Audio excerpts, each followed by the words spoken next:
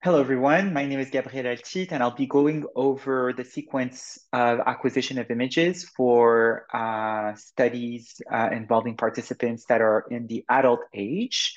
And so this module is for training of some of the technologists that will be doing some of the echoes for the NeoCardio Lab.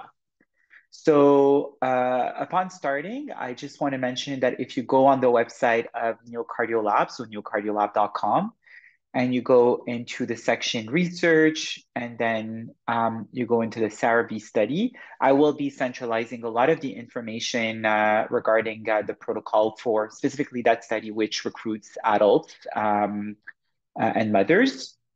So you will see that I have to put links such as the review of the adult echo section, the review of pneumology, the pneumology in French and English, our echo protocol, which is outlined here with all the views.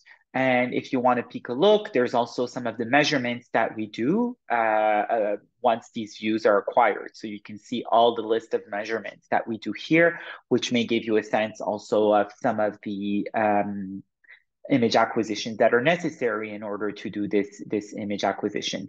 And the data collection is listed here. So let's say you don't know what's the eccentricity index, you can go into the atlas and you're going to see how we do the eccentricity index in this context.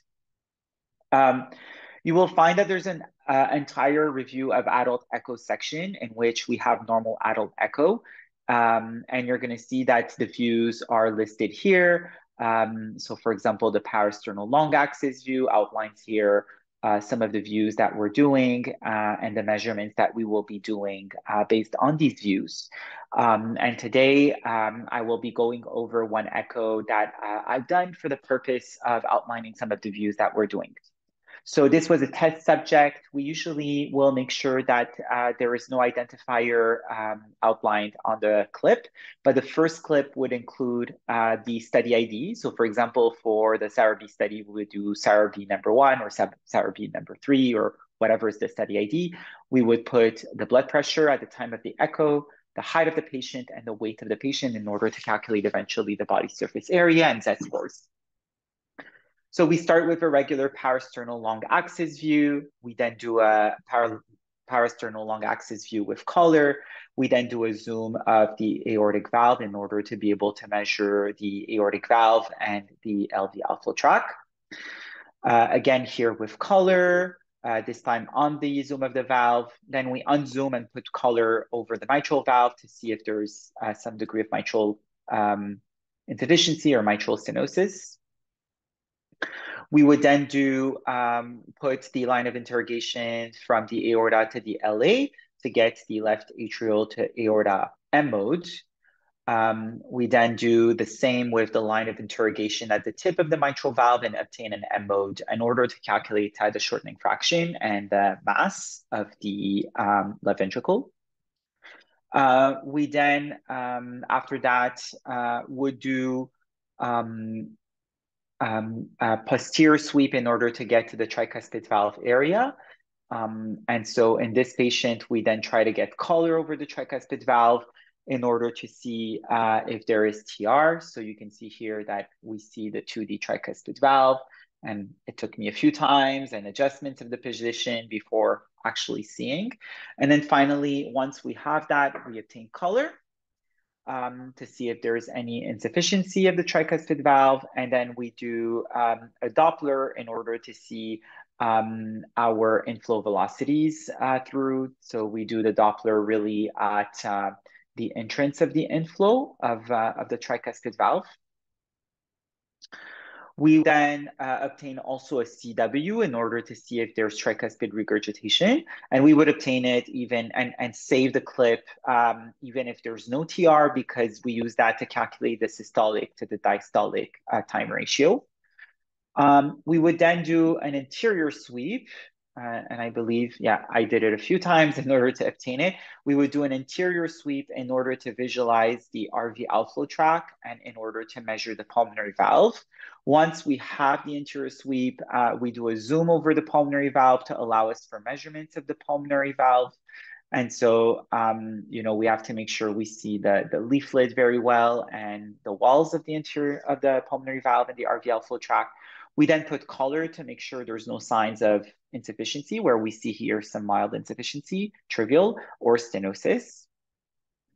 We then obtain a PW at the RVOT in order to be able to measure the VTI eventually, which will allow us to have an assessment of stroke distance. We then obtain a CW in order to measure pulmonary insufficiency jet in order to have an assessment of RV diastolic pressure. This is another view to try to obtain the pulmonary valve and to be able to measure it. We then go in the parasternal short axis view, and we get a view at the level of the aorta pulmonary valve junction. We then do a zoom on the aortic valve to make sure that it looks tri-leaflet and opens and closes and that there's no signs of stenosis. We then obtain a zoom on the pulmonary valve and then put color over it. And once we have color, we again obtain a pulse wave Doppler and a continuous wave Doppler for pulmonary insufficiency. We then repeat the M mode aligned between aorta and left atrium for the aorta to LA ratio, or LA on aorta ratio. We then we go down on the base of the heart and obtain a few beats at the level of the mitral valve or fish mouth. Once we have that, we do an M mode in order to do the cross section through the LV in order to measure the shortening fraction and the mass also on this axis. We then go down and obtain a view at the level of the papillary muscle, and then eventually at the apex in 2D. We then try to obtain, again, the TR or the inflow velocities of the right ventricle in the parasternal short axis view. So this is obtaining a PW, pulse wave Doppler, and this is the one obtaining a continuous wave Doppler where we see a bit of TR here. Then we go into the apical four-chamber view. So we want both an RV and an LV focus view. So this is the RV focus view where we attempt to see the entire wall of the RV, the leaflets of the tricuspid valve and the right atrium in order to be able to calculate the fractional area change, but also to do the strain on the right ventricle and to measure the right atrial planimetry, as well as some of the sizes of the RV. We then put color and similarly would get a PW and a CW. So CW and eventually PW. We also obtain the TAPSE in order to measure. So we try to have the line of interrogation crossing through the apex and going towards the lateral attachment of the tricuspid valve. And then we obtain a tissue Doppler at the lateral wall of the right ventricle. And this is where I obtain the pulse wave Doppler and the inflow velocity of the RV. We then try to have the left ventricle, and we try to have beats where we have the entire wall, including the apex. So here you could see that I see my papillary muscle and my wall of my LV, and I'm able to use that to calculate my ejection fraction by Simpson in four-chamber. So I try to take a few views because sometimes they are difficult in order to obtain our LV, and we want to also have as much as possible of the left atrium so that we can do LA volumes. Similarly, we'll do a TDI of the interventricular septum and eventually of the lateral wall of the LV. And we do the inflow velocities of the left ventricle that you can see here. So again, retrying to do inflow velocity, and then here trying to position myself to do a TDI of the lateral wall of the left ventricle. Then we switch in two-chamber view in order to have the possibility of doing the Simpson's biplane. So here I'm trying to attempt a few clips to get the best two-chamber view in this particular subject. And then finally, we try to obtain a three-chamber view in 2D and then with color. So here I get my three-chamber view, so at least for 2-3 beats. we can see here. And then we obtain color at the level of the outflow tract, and we want to see ideally inflow and outflow filling of the LV and then output into my LV outflow tract.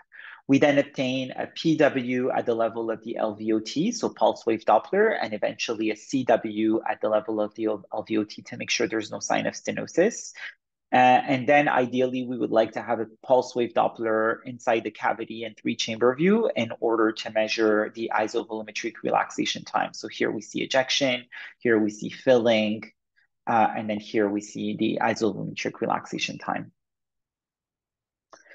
Then we obtain with AGVR, high volume rate capture, 3D volume, at least above 28 Hertz of the LV with all the walls of the LV in order to reconstruct the volume.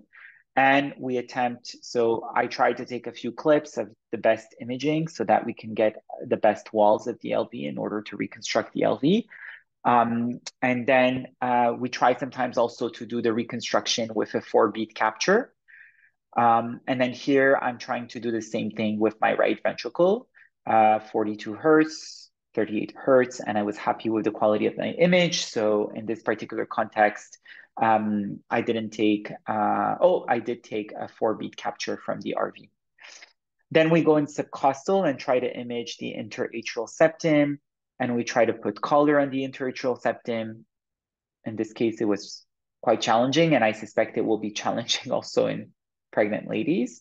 We then try to visualize the IVC and its collapsibility, and then we put color on the IVC and subhepatic veins and try to obtain a Doppler in the subhepatic vein in order to have a sense of if there is a certain degree of retrograde flow. We do the same in obtaining the view of the descending abdominal aorta with color, and then obtain a Doppler of the descending abdominal aorta.